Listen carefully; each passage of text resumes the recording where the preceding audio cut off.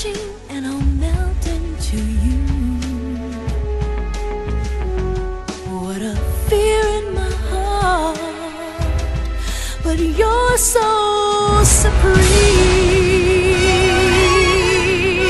I give my life, not for honor, but for you. In my time,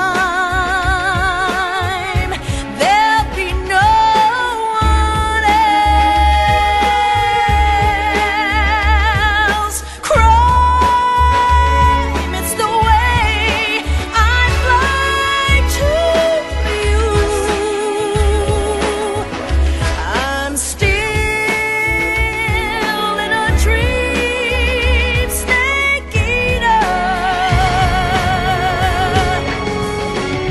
What good folks, it's Dark319 and welcome back to another What If, and I believe this is What If Naruto was aired a Big Boss throne, so like, comment, subscribe and share, but besides all that, enjoy the video. Chapter 4 Cold Fury. Naruto stood on the large tanker-class ship the director had acquired for the trip to Snow Country, as the mercenary watched the woman he, and the other Leaf Shinobi with him were hired to protect. The woman, a one Fujikaze Yuki, was currently doing a scene on the ship for the movie she was starring in, and with the decrease in temperature it was clear to Naruto they were getting closer to Snow Country. Did I ever tell you how I hate the freezing cold? Training or not? Thought Naruto to the others in his head. Several times actually. You should have seen Vulcan Raven in the Alaska wilderness.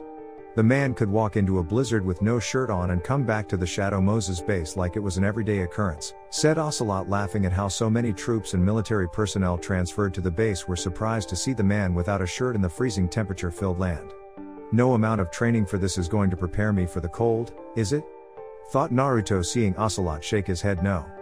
The only true training for the elements is hands-on training, said Ocelot, knowing that while Naruto had been trained within his mind's own environment, it would only help set the groundwork for the actual environment outside his head. You look troubled, said Shino, seeing Naruto staring out at the sea with what looked like a block of ice from an iceberg off in the far distance. I'm always troubled when it comes to high-profile missions.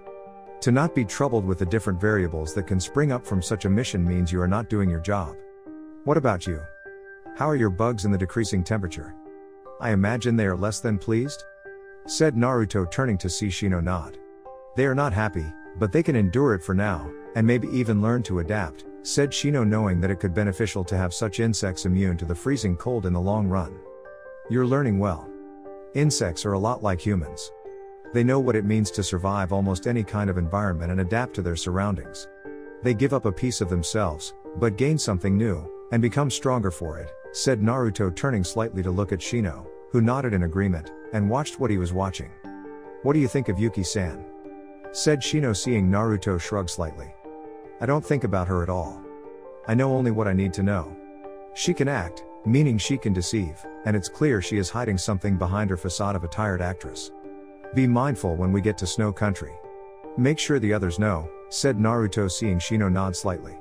You suspect our enemies are waiting for us there, said Shino simply, with Naruto letting a small smirk appear across his face. What better way to be defeated by our enemies than on very terrain they will have the advantage in, and we do not? Our enemies are preparing for us in a place where they will know every spot we could arrive, land, and travel once entering the country. We wouldn't have been hired for this unless there was someone here wanting the woman captured to be held prisoner or just killed. The advantage will not be ours should we be attacked upon our arrival, said Naruto, seeing Shino nod again in agreement. Do you have a plan? Perhaps we can discuss it as a group later before we arrive at our destination? Said Shino, seeing Naruto shake his head no. Sadly, I do not have a plan, and can only offer advice in how to lessen our disadvantage in this situation.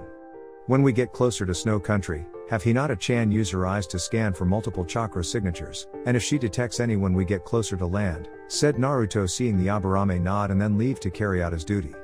The only thing worse in being on this ship with Lee and Guy is your depressing way of handling the situation we're in, Gray Fox, said Tenten, trying to stay warm while walking up behind Naruto. Sorry if I don't sugarcoat it more to your taste, Tenten-san. I would think someone who wishes to take the lifestyle of the shinobi seriously would understand and appreciate the seriousness that comes from the truth of my words, said Naruto, with Tenten smiling at him. Of course I do, you baka. Though it wouldn't kill you to smile more on this mission. Let your guard down a little while we're on this ship and enjoy things around you that life has to offer, said Tenten, seeing Naruto smirk again. Is this your way of asking me out on a date? Said Naruto, seeing Tenten blush and then glare at him. No. Kami, if we weren't on such an important mission, I'd punch you, and throw your ass overboard into the freezing water, said Tenten before she heard him laugh and was surprised he did at her words. Sorry. Just picturing you trying to do that is funny to me, said Naruto, seeing the anger in the girl rise and saw the signs of her about to try. Oh, so you don't think I can, huh? Said Tenten before she threw a punch at him, which he caught, and then her leg when she tried to kick him. Oh, I know you can try, but you won't succeed, said Naruto, pushing Tenten back, and saw her growl at him. I'm not some weak fangirl. I've trained with weapons and have a taijutsu master for a sensei with his clone for a teammate. Let's see if you can handle me, said Tenten, getting into her fighting stance while Naruto did the same with his own. We really shouldn't be doing this, given the mission we're on, and how important the client is, said Naruto before Tenten charged him while trying to keep him pinned in the narrow space on the side of the ship. What's wrong? Afraid a girl can do what a guy can't and beat the snot out of you? Said Tenten, trying to land a hit on her opponent during the taunting, but found Naruto to be very calm and collected in his fighting. No.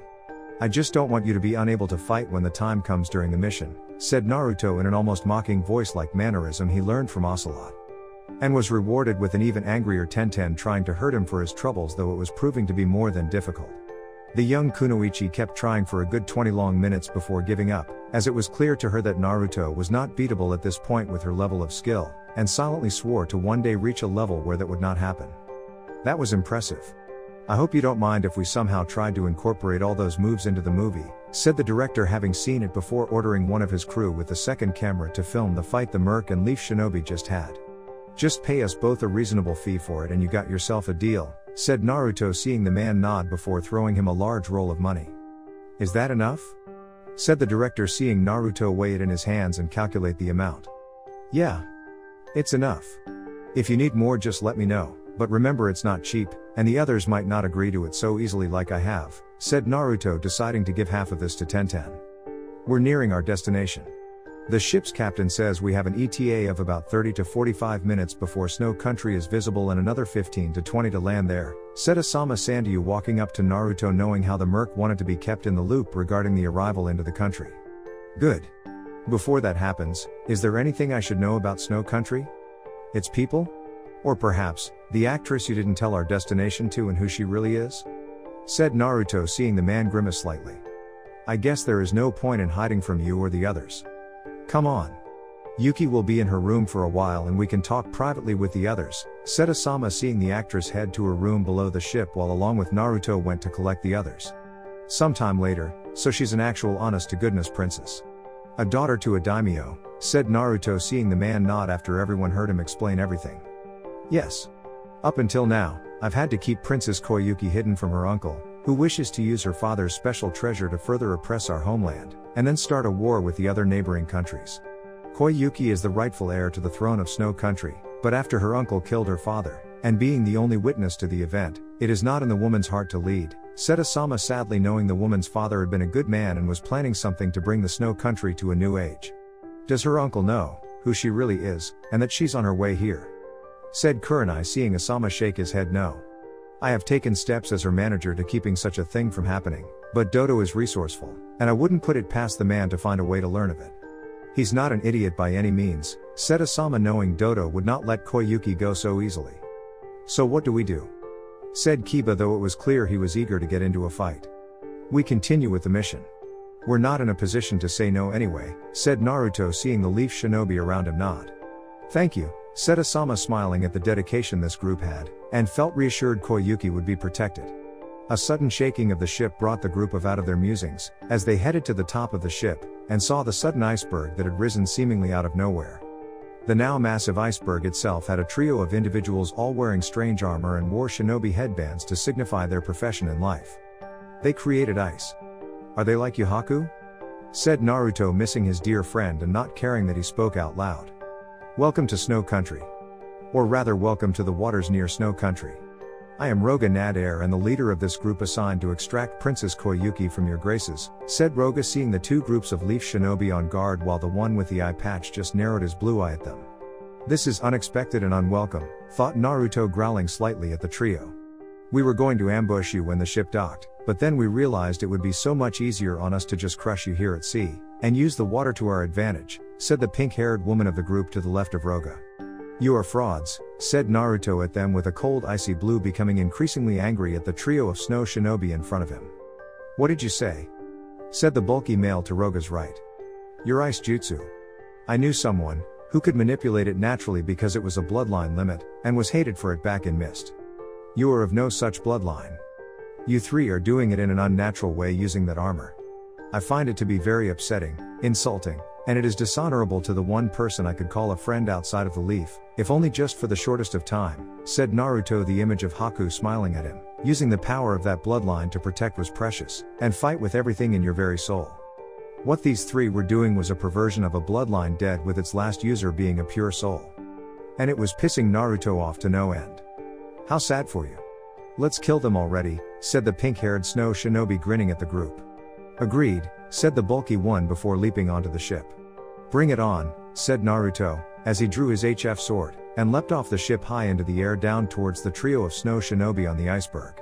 Ice style, ice spike jutsu, said Roga, as he shot a large spike of ice from the glacier, and aimed at the swordsman in mid-air. Naruto angled himself while in the air to dodge the attack, if just barely, and landed on the ice spike before running down it. The bulky one of the group quickly ran up to meet Naruto halfway, but was kicked away by a living projectile named Lee, who kicked the man in the head, and gave Naruto a thumbs-up motion at the same time. Such a weird kid. Anyway, Naruto kept running at high speed towards Roga, and the pink-haired kunoichi of a snow shinobi tried to intercept him this time. However, a barrage of weapons from Tenten made the woman back away, and out of range of Naruto, heading for Roga. As for Roga himself, he was preparing to use another ice jutsu, but soon felt his body's chakra level was not very high, and realized the Aburame on the boat had secretly sent his bugs to drain him of chakra while distracted by Naruto. Cursing at this turn of events, Roga leapt away at the last moment before Naruto swung his HF sword at him, and with chakra channeled into it had sliced through a large section of the iceberg he was standing on to make it his own little ice-made island. You underestimated us, Roga-san. Now you will pay for such stupidity with the lives of your comrades, and your own life, said Naruto while angling his sword at Roga. With the snow shinobi's partners engaged the others of Team 8 and 9. Clearly. I assumed the leaf would send just one team to guard the princess, but not two of them, and whatever the hell you are, said Roga, seeing his bulky teammate Mizore now being attacked by both Lee and Guy, while Tenten along with Yuhi Kurenai were keeping the pink-haired woman Kakuyoku Fubuki at bay. Assumptions get you killed, said Naruto before leaping onto Roga's half of the iceberg and prepared to engage the snow shinobi in combat. Not this time. Retreat, said Roga, as he along with the other leapt away, but Mizore was too battered to escape, and was captured before being brought back to the ship where the others regrouped. You guys caught a big fish, said Naruto, seeing the bruised man with a broken arm now tied up, and his armor looking like it had seen better days. Bite me, freak. Once my teammates capture the princess we'll see who is laughing, said Mizore before spitting at their feet. He must be mistaken. We're guarding an actress. Not a princess, said Lee, frowning while Naruto did the same. Not everything is what we think it is on the surface, Lee.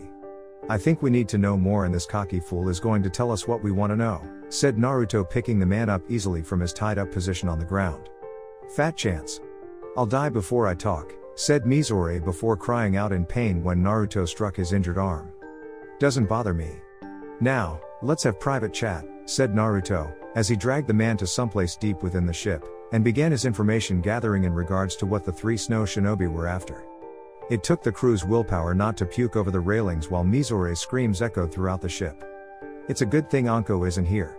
She'd be finding a way to molest Naruto after he was done with our prisoner, thought Kurenai, as she heard more screams of agony, and could not help but wonder just who had taught the boy the deadly arts INT were known for.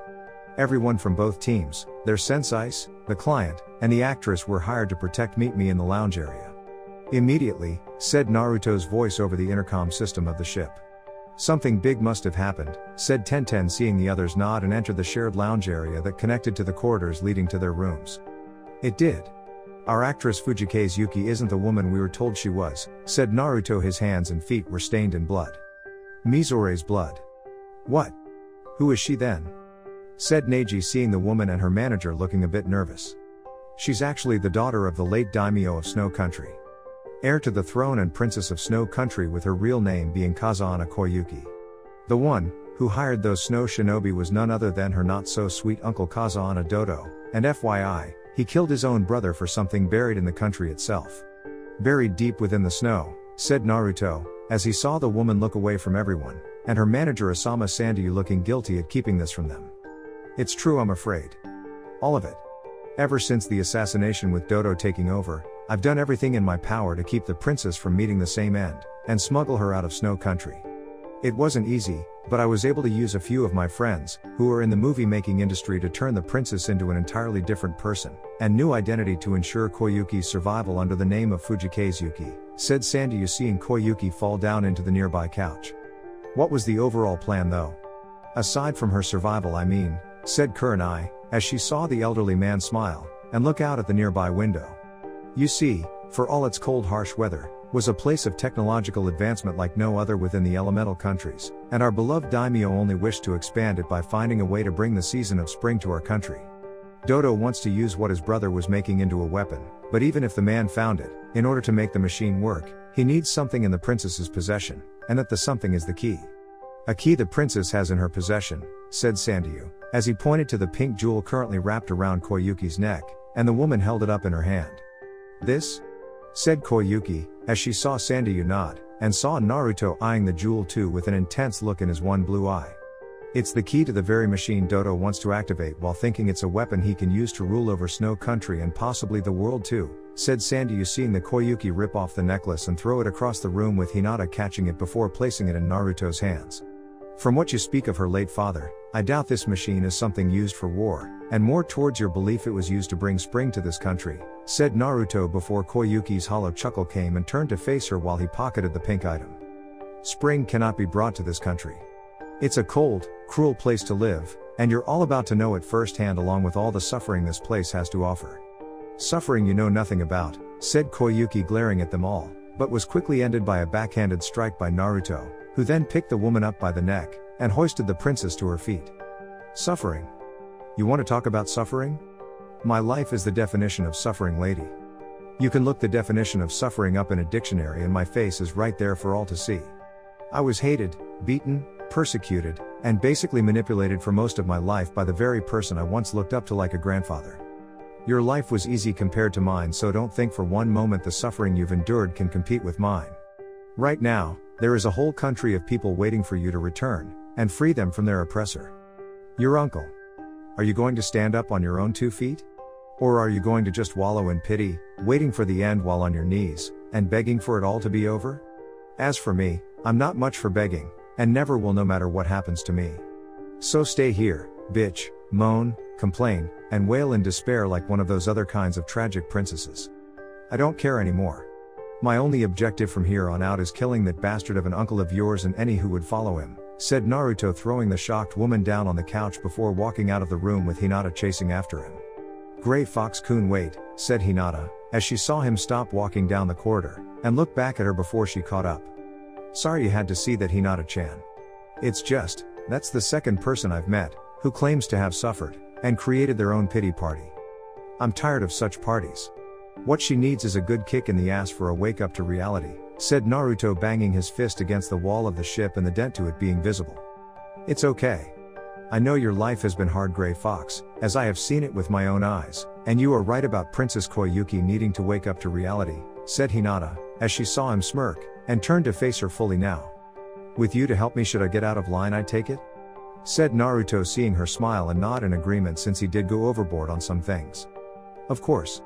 After all you have done for me, it is the least I could do, and will do should you require my help, said Hinata, as she had come a long way since her spar with Naruto, and then later learning to control her timid nature when around him. Thank you, Hinata-chan. Now, let's go help the ship's captain on the bridge, and redirect our landing zone into Snow Country, said Naruto, seeing Hinata nod, knowing her eyes would help in scouting for the snow shinobi they encountered earlier. In Snow Country, you failed me? How could you fail, Roga? I received advanced warning from a reliable source telling me the where, when, and how my niece would arrive. I had you strike first knowing you had the element of surprise, and yet you still failed me. Explain, said Dodo, seeing Roga and his teammate tremble in fear. We did have the element of surprise, but we were unable to secure the princess because the number of leaf shinobi guarding her, and then there was this one shinobi among them who was completely different. I've never seen anything like him, said Roga, seeing the man on his throne scowling at him, and knew Dodo didn't like excuses. The man didn't like anything. I don't care if one of the tailed beasts came at you. I expect you to do your job no matter what. Now I have to take matters into my own hands. Go back out there and find them, Roga. Bring back the princess or you will wish a tailed beast was here, said Dodo, seeing the two snow shinobi bow and then leave. When the two shinobi left, Dodo himself scowled further, as he was not pleased by this situation, and hated how the assured victory he believed was within his grasp was being taken away before taking it. He had been warned by an anonymous source, who had not given him a face, but Dodo knew the person was from within the leaf, stating the princess was going to be on the ship to head home, and that for some backing in the future would they provide assistance in capturing Koyuki. Dodo was given day, time, and who would be on the ship protecting his niece while escorting her to Snow Country, so the advantage was in his favor. So why had his forces been defeated by such a meager force? The opposition was a group of leaf shinobi, but Roga hadn't expressed fear in them, and more along the lines that of a single figure among them. Someone from the leaf, but different all the same, and had the skills needed to stop Dodo from achieving his ambition.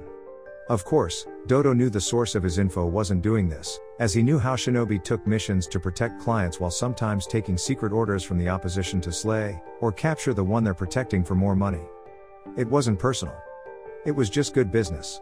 Still, Dodo wasn't the ruler of this country by simply letting things go to chance, and only did when he knew the fix was in his own favor. Dodo's thoughts on the matter shifted, however, when a bird flew suddenly into the room, and dropped a message onto his table before flying away out the window. Opening it up, the man read the message carefully before his eyes narrowed, and crushed the paper up in his hands at the information written on the parchment by his mysterious benefactor. Throwing the paper down onto his desk, Dodo summoned his loyal forces, as he had preparations to make, and deal with the information written on the paper. With Naruto a few days later, "Damn, it's cold here," said Naruto, realizing it was even colder when they landed than when sailing here on the ship. "Can't argue with you there," said Kurenai, as she looked at the surrounding area they landed in, and like him hated the feel of the bitter cold nipping at her skin like it was his own, regardless of the heavy clothing they wore to combat it. "What do you see, Neji?" said Tenten, seeing him scanning the area with the Byakugan. "Mostly snow, trees, and mountains with little else in sight," said Neji, with Hinata also confirming what he saw with her own eyes. "The capital of Snow Country is much farther than before due to our change in course, but this leads us to the secret resistance group that's been building against Dodo, and we can meet up with them before heading there," said Sandayu, pointing to the destination they were heading. "Good. With their help we can map out some kind of terrain we can cross," said Naruto, seeing the man nod, knowing the resistance had such information since they knew more about the area than most. "This way," said Sandayu, with Naruto, Team 8, Team 9, their senseis, Koyuki, and the film crew followed him to their destination. Only to find the camp where the Antitodo forces had been slaughtered not that long ago.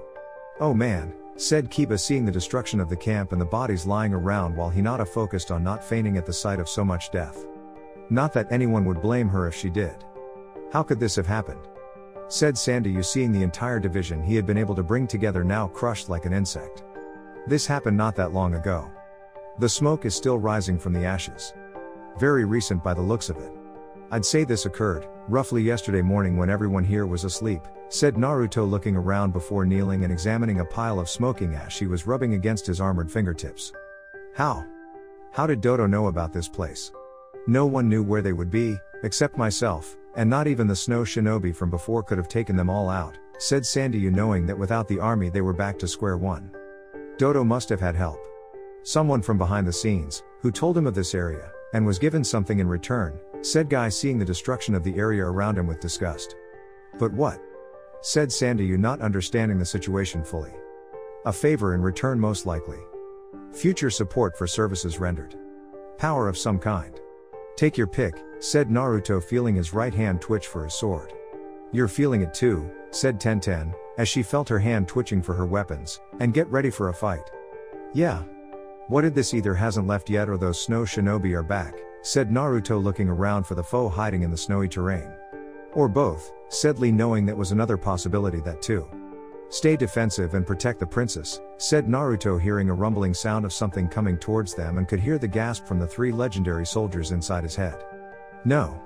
It couldn't be," said Big Boss, as he hoped that such a monster would stay buried in the past, and not rise up to ruin this world again. But it was. "What is that?" said Koyuki, seeing the monstrous metal thing before them looking almost alive. "Metal Gear. A war machine from the ancient world," said Naruto, drawing his HF sword, while Ocelot told him it was the Gecko model of Metal Gear, but clearly saw that this one was modified to fire arrows and stabbing projectiles using the lack of sophisticated form of technology this world possessed. "How do you even know what that is, Gray Fox-san?" said Tenten, seeing the walking two-legged behemoth headed their way. "Because I have inside information."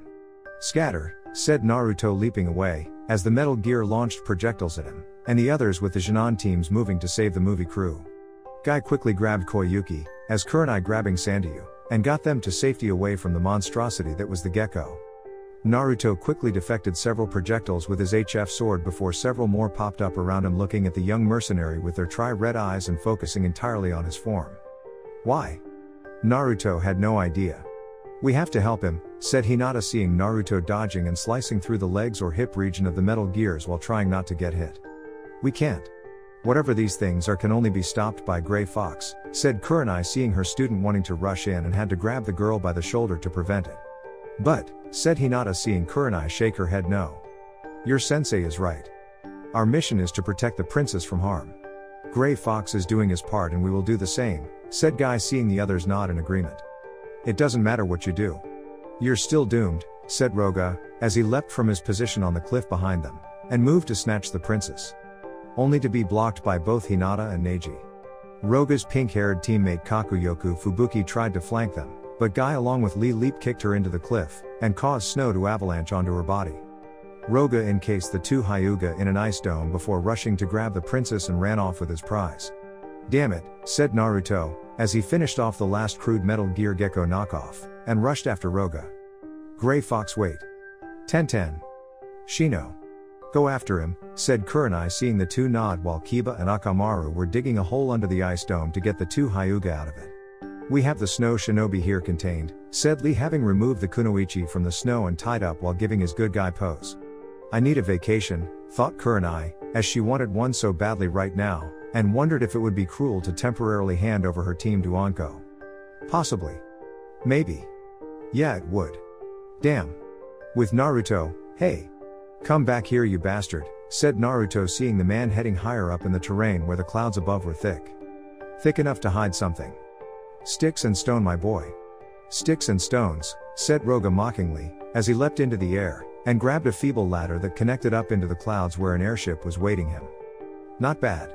Looks like there are some things in this new world that are marginally better than ours," said Ocelot, seeing Big Boss agree. "Not bad," said Big Boss, clearly impressed. "Gush over it later. I have a princess to save." "Man, I feel like I'm in one of those cheesy romance novels when the noble knight saves the princess and they fall in love at the end," thought Naruto, climbing the ladder after jumping up to grab it with a little help in using shadow clones. Leaving Tenten and Shino on the ground. "Damn it. When he gets back down here, I'm so kicking his ass, and make him beg for mercy," said Tenten with righteous fury in her eyes, with Shino raising an eyebrow at her. Was it him, or was Tenten's anger a way to mask her worry for Gray Fox? Climbing all the way up the ladder, Naruto headed towards the bridge, knowing that was where someone like Dodo and the princess would be, since it was a position of power when it came to ships like these. Making his way through the corridors, the Namikaze heard echoed voices coming from across the way, and recognized the female voice to be Koyuki's. They were arguing. "How could you, uncle? Your own brother? My father. All for what? Answer me," said Koyuki angrily, as Naruto saw through a small opening of the door to the bridge with Roga holding the woman back. "Power. It's always been about power. Your weak father spent so much time focusing on helping his country, he didn't realize that the lost advanced technology our country has could allow us to rule the world, or expand our domain even further. I decided to do what he didn't have the courage to do and use this country's power as it was intended for. You already saw the lost machines of war I recovered and modified to wipe out the resistance forces. Once I'm done activating your father's machine, I'll have the power to make many more like them, and crush any opposition that stands in my way," said Dodo, seeing the horror-filled look on her face, and smiled at the sight of it. "You bastard. How did you even know about the location of the encampment?" "No one knew about it except Sandayu, and I know he would never betray them to you," said Koyuki, struggling some more. "Some outside help, ironically, from the Leaf told me. I don't know who exactly, but I know they didn't want this mission to succeed, or you to live past today for that matter, said Dodo, seeing his niece glaring at him. You lie, said Koyuki, seeing Dodo smirking at her. Why would I do that, my foolish niece? Though given your life growing up after your father's death since becoming an actress, I'm not really surprised. You've lived in such a pampered lifestyle of hotels, celebrities, and influential people responsible for financing your movies. Never knowing of the true darkness, pain, and horror the world outside of yours truly entails outside of losing your father when you were just a child. Shinobi are trained to lie, deceive, and betray even their own clients if another comes along with a lot more money to do the opposite of the current mission, said Dodo, grinning at the princess, glaring further with denial still in her eyes. Which is why a mercenary was hired into the fold, said Naruto, kicking down the door and turning the heads of the people in the room to look at him. You, said Roga, seeing the grinning face of Naruto looking at them. It feels so good to be acknowledged, said Naruto, walking into the room while his eye behind the patch did its thing. I see you're the one Roga fears, said Dodo, not seeing why, and yet felt this boy was indeed strong. As you should too. I've come for your heads, said Naruto, drawing his HF sword and looked ready to charge forward. Try anything and she dies, said Dodo, pointing to his niece. You kill your own niece? Your blood? Said Naruto, seeing Dodo grin. Of course. It was so easy to kill my brother. Killing her would be no less difficult, said Dodo, seeing Naruto lower his weapon. Now what? Said Naruto, seeing Dodo grin. Drop your weapon, said Dodo simply. Let her go, said Naruto, looking at Koyuki with calculating eyes. You know I can't do that, said Dodo, still smirking. You could actually, but it's not in your nature to give in to others, and the fact you're just a team doesn't help you either, said Naruto before throwing his HF sword at Dodo, who knocked it away behind Roga, and scowled at him. Stupid fool. Kill Koyuki, said Dodo, but saw the HF sword he knocked away was really the boy in a henge, and the one throwing him was really a shadow clone with the real one bouncing off the glass window before kicking Roga in the head with enough force to snap the man's neck. And freeing Koyuki in the process. Still think you can win? Said Naruto, drawing his HF sword for real this time, and saw the man was furious with him to no end. I will not be stopped. Not by you, my niece, or the leaf. I will rule this world or burn all that I cannot have to the very ground, said Dodo before removing his robes to reveal his chakra armor. Has anyone ever told you that your actions are the sign of a sore loser? Said Naruto in a mocking tone, as he saw Dodo's face go into a rage-filled look that spoke of him being psychotic, and was currently aimed at the young mercenary. Die, said Dodo, as he launched a gauntlet hand at Naruto, who just dodged, and let the heavily armored appendage hit the control in the bridge to shock the man with a strong amount of electricity. I don't take requests from weaklings like you. I just kill them, said Naruto, stabbing the man in the back and channeled Kyuubi's chakra into it to make sure the pain was much more than it would be without it. No, yelled Dodo, as he felt his life literally being burned away, and could have soared. He saw the devil grinning at the soul about to be received into hell. With the burned corpse of Dodo now on the ground, Naruto focused on the control system meant to keep the airship in the air, and realized this thing was tilting now with the view of very large mountains coming their way. Realizing they had little time to get out of the airship before they got blown to hell, Naruto put away his sword, and quickly grabbed the still-down princess before carrying her bridal style to the nearest exit. Would this be a bad time to ask if you're afraid of heights and falling from them? Said Naruto, seeing Koyuki look down over the railing and then back at him with a glare. No. No. Don't you dare, said Koyuki, as she screamed the rest of the way when Naruto jumped off the airship, and a couple hundred shadow clones behind him made a living rope to stop them from falling harshly on the cold snowy ground below before they stopped falling halfway down. Gotcha, said Naruto, grinning at a frightened Koyuki, who growled at him, and was less than an inch from his face. If we weren't still so high up, I'd punch you in the face, and kick you between the legs, said Koyuki, seeing Naruto raise an eyebrow at her. Well then you're really going to hate this next part of our descent to the ground, said Naruto before his shadow clones went poof and they continued falling with Koyuki screaming in fear. Before Naruto flipped back and landed on his feet with a loud thud that made a large crater on the ground with Koyuki completely unharmed. Putting the shaking woman on her feet, Naruto fell on his butt, and let the pain he felt in his legs slowly leave him before getting off the ground again. Only to be slapped in the face by Koyuki. Baka! You could have gotten us both killed. Do you think you're some kind of immortal or something?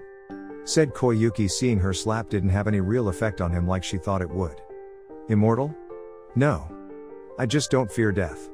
Something, I think your father, and I both had in common with each other, said Naruto, grinning at her, as she stiffened at his comment before turning to see the rest of the group plus prisoner appear up on the hill, and were happy to see they survived. "You guys alright?" said Kurenai, seeing the two looked okay aside from the snow that got on them. "More or less. It is a good thing you're here since the fireworks are about to start," said Naruto, pointing to the airship angling towards the mountains before it crashed and then exploded in great ball of fire. "What happened to Dodo?" said Guy, not seeing him around the area. "Went down with his ship," said Naruto simply, with the group nodding. "Doesn't sound like the guy," said Kiba, scratching his head with a frown. "That's because I made him after turning his body into a corpse," said Naruto with a look at Kiba, while the Inuzuka finally understood what he was referring to. "So the threat to Princess Koyuki is over?" said Lee, while he and Guy held onto their pink-haired snow shinobi of a prisoner. "Yeah. For the moment anyway. Question now is, will this one be a problem for us and the princess?" said Naruto, pointing to defeated form of Kakuyoku Fubuki, seeing her head bowed in submission with her chakra armor too damaged to use. "I'm not a threat anymore. Dodo was my employer. With him dead, I have no reason to fight you, or kill the princess," said Fubuki, looking up at the eye patch wearing boy. "And what reason do you have that would make us believe those words?" said Naruto, seeing the beaten pink-haired woman again lower her head in submission. "I can offer you nothing to prove my words are true except my honor as a shinobi of Snow Country. Please, show mercy," said Fubuki with her head still down. "What do you think?" thought Naruto, wanting the opinion of the four being in his head. "Give her a second chance," said Frank simply. "I agree. Another chance," said Big Boss before he looked at Ocelot. "Might as well. Just remember though, if she tries anything, then you can kill her, and be done with it," said Ocelot, knowing if this woman would forfeit her second chance if she tried anything. "I say kill the bitch, but that's me, and my hatred for women with pink hair," said Kyubi, since it didn't like the Sakura girl back in the village and the pink hair reminded the fox of the girl. "Okay. That's 3. Spare her life and 1 bias, smear her blood all over the snow to ensure the elimination of the threat," thought Naruto before drawing his HF sword and saw the woman shiver in fear. "He's going to kill me. I know it," thought Fubuki with her eyes closed to wait for the end. When the sound of the blade descending upon her was heard, Fubuki cringed when she felt the wind of the HF sword, and waited for the pain before death could claim her. For a second, she thought he had cut through her head, and was mere seconds from truly dying. However, Fubuki opened her eyes the moment the bindings that made her their prisoner fell to the ground, and she saw Naruto put away his weapon. "I show trust, Snow Shinobi. A rarity in itself if you ask anyone from the Leaf. Do not make me regret showing such a thing, or I will make you beg for my mercy. Mercy I do not give out a second time," said Naruto before walking away from her before motioning for Koyuki to follow him. "Where are we going?" said Koyuki while seeing Naruto walking up a clear path near the mountain. "Simple. We're going to activate your father's machine," said Naruto, still walking up without slowing down. What? "But my uncle wanted to use that machine as a weapon," said Koyuki before seeing Naruto stop and turn slightly to face her. "Do you honestly believe your father would make a massive machine for war and leave you the key to its activation?" said Naruto before continuing his walk towards the device he saw while hanging on by a thread of shadow clones. "No. I suppose not," said Koyuki before catching up with him and taking off the jeweled necklace that she knew was the key to activating the machine.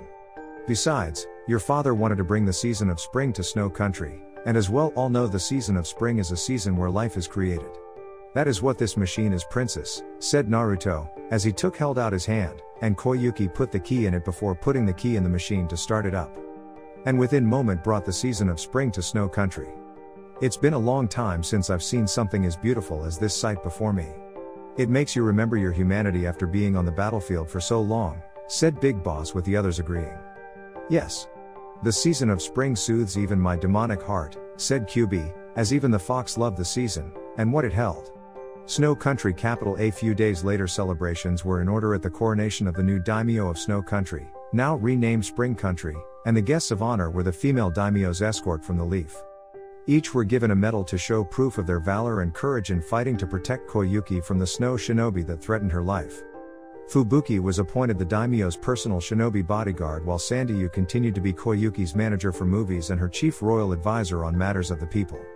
Of course, that wasn't the only thing that happened, which Naruto found out, as the actress had been chosen for the part in Jiraiya's Icha Paradise movie, and only agreed to do it on one condition. That Naruto himself agreed be the leading male role in the movie, as the manly stud. Jiraiya's words in the script, of a male lead, who would be intimate, Naruto's interpretation, with the princess, and eventually marry her before living happily ever after for all time. A cheesy ending to be sure, but that was to be expected from a write of smut, and his way of acquiring inspiration for such things leaving much to be desired. The question for Naruto now was, would he be a part of the movie? First, he needed the opinion of those Naruto trusted, and asked his 4 guests in his head. The results were less than encouraging. "I never did it. Didn't want people thinking I was joke," said Big Boss, knowing he had been offered at one point to play in action movies and pretend to be what he was rather than be what he was. "Me neither. Then again, I was always meant to keep a low profile, and covert status a very guarded secret," said Ocelot, knowing that he and Big Boss had the faces for films. They just didn't like the idea of doing it. "It's your life, Naruto." These two take their soldier status more seriously, but times are not the same like they were with us, and I don't think anyone will think less of you for being in this film, said Frank, knowing that while an offer was never presented to him for the obvious reasons, it should mean Naruto couldn't try it out and see for himself. "And you, Kyuubi?" thought Naruto, seeing the fox grinning. "Is the woman going to play the actual part where you and her get it on?" said Kyuubi curiously while leaning closer to its cage. "Yes," said Naruto with a raised eyebrow. "Then there's your answer," said Kyuubi, laughing at Naruto's scowling expression. "You're not helping," thought Naruto before letting out a sigh, knowing this could kill any kind of relationship with women back in the Leaf, since there were a select few back in the village that were worthy of his attention. "Look, kid. What you do in life is entirely up to you, and neither of us will think any less of you for doing this film. And we certainly won't hold it against you if your decision about this movie is to not do it," said Big Boss with Kyuubi snorting. "I will," said Kyuubi, seeing Naruto glaring back. "Well, Kyuubi will, but the fox doesn't count," said Big Boss with a smirk. "Hey," said Kyuubi, getting a bit peeved at that remark. "The question for you now, Naruto, is what you want, and if you will ever regret doing it?" said Big Boss, seeing Naruto close his eyes in thought for a moment before opening them. "I think I know what to do," thought Naruto before his mental form faded from their sight. "He going to do it," said Kyuubi in an all-knowing manner while grinning a grin, which was a mix between an evil and perverted grin. "Quiet you," said Ocelot, feeling that making such a movie was not the way to go. "Let the fox be, Ocelot. This might actually help Naruto get more clients when it comes to being a mercenary. Plus, if this movie does well, he'll get a lot more income, and support himself with such financial backing," said Frank, while Ocelot just scoffed at the idea. "We'll see. Though I doubt anyone will take him seriously after making this movie," said Ocelot before turning to see Big Boss smirking at the two. "That all depends on how good he is in the movie," said Big Boss with Kyuubi letting out a demonic chuckle. "And that is where I come into play in teaching the kid. You taught him your ways of being a solider. I will teach him how to be an expert lover," said Kyuubi, seeing the 3 figures in front of its demonic form raise an eyebrow. "How?" said Big Boss curiously. "Before being sealed up for the last couple hundred years into 3 members of the Uzumaki clan, even before Uchiha Madara used his damn Sharingan to make me bow to his whims, I was quite the man for a vixen to have for such things, and no one here has the years of experience that I do when it comes to bringing untold pleasure to the female form. By the time I'm done teaching the kid, the princess will be begging for more from him, and then some," said Kyuubi, letting out a demonic laugh that echoed throughout Naruto's mind. "Oh yes. Life would be getting more interesting for Naruto soon enough. Omake, premiere of the Icha Icha Paradise movie. I can't believe you dragged me here for this, Jiraiya. This movie better have more than just smut in it, or I'm ending your perverse ways before the credits finish," said Tsunade, who was with Shizune, Kurenai, Nico, Haranbu, Guy, Kakashi, and the other rookies with their senseis in the audience filled with people. Mostly perverts. "Don't worry, Tsunade-heim. You have my word, it will be magical," said Jiraiya, who was currently sweating inwardly since he didn't tell Tsunade about Naruto being the male lead, and currently trying to get out of his restraints in his seat so he couldn't grope the woman during the film's debut. "Where's Grey Fox?" said Kurenai, looking around for the mercenary, and noticed Hinata was missing. "Anko too. Princess Koyuki has a private booth above us. Anko is Naruto's date, Tuya is with them since she needs to be watched, and Hinata was allowed to join them because she was on the mission," said Tsunade, seeing the room darken and the movie about to play. "That and being a Hyuga doesn't hurt," said Jiraiya, knowing the girl's clan status also helped. "That too," said Tsunade, sensing Jiraiya was hiding something from her and was more interested in fleeing than groping. Deciding to figure that out later, the female Hokage focused on the movie, and soon into the smutty film knew why Jiraiya wanted to flee. Her killer intent spiked for a second, but was silenced by witnessing the perverted smut her godson was starring in with the now daimyo of Spring Country, and watched the movie from beginning to end down to every last detail burned into her mind. When the line of credits began rolling, showing Naruto's codename across from his lead role's name, the lights slowly turned on, and Jiraiya saw the well beyond angry look on Tsunade's face. Struggling more than ever, Jiraiya quickly tried to think of something that would calm the raging beast rising from her seat, and the Genjutsu mistress joining in the need to unleash female fury upon his restrained body for the perverse vision of a smutty book-turned-movie he had created. "Anything to say to me before you die a slow painful death?" said Tsunade, cracking her knuckles and preparing to unleash untold amounts of pain. Where's Shizune?" said Jiraiya, looking behind Tsunade to see the Hokage's own assistant was not with them. "Don't expect me to fall for that baka." "She's right, hey, where is Shizune?" said Tsunade while looking around for the woman, only to find she wasn't there along with Tenten, Ino, and Nico. They soon heard the moaning of pleasure echoing from a private booth above them. Spring Daimyo Koyuki's private booth to be exact. "Oh Gray Fox, your tongue is doing wonders on my pussy, and your hands know how to pleasure my tits," said the voice of Shizune, making Tsunade's eyes now bulge out of their sockets. Yes. Keep thrusting, Fox-kun." "Harder," said Hinata, which made Kurenai's face go pale, and faint, knowing she had failed to protect the Hyuga heiress from the wickedness of perverts. "Yeah. Stick me. Give it all you got, Foxy-kun." "Yeah. I'm your snake bitch," said Anko's voice echoing from the booth loud and proud. "Could this get any worse?" said Tsunade, rubbing her temples at the swelling headache. "Where's my sister? And my mom?" said Kiba, realizing they weren't there either. The twin sounds of howling in pleasure from the booth gave Kiba his answer, which followed by the thump sound he made when fainting, and finally the nightmare the Inuzuka had of the female members of his clan being banged by Naruto. "Does that answer your question?" said Jiraiya, though he soon regretted it when his voice got the attention of the Hokage, now even further upset at what his actions caused. "Die, you pervert," said Tsunade in a demonic voice, as she unleashed her fury on a poor, defenseless, and tied up Jiraiya, with the sounds of his screams of pain making the cries of pleasure from the women in the private booth above. "Lucky bastard," said Shino before leaving to get a refill on his popcorn and drink.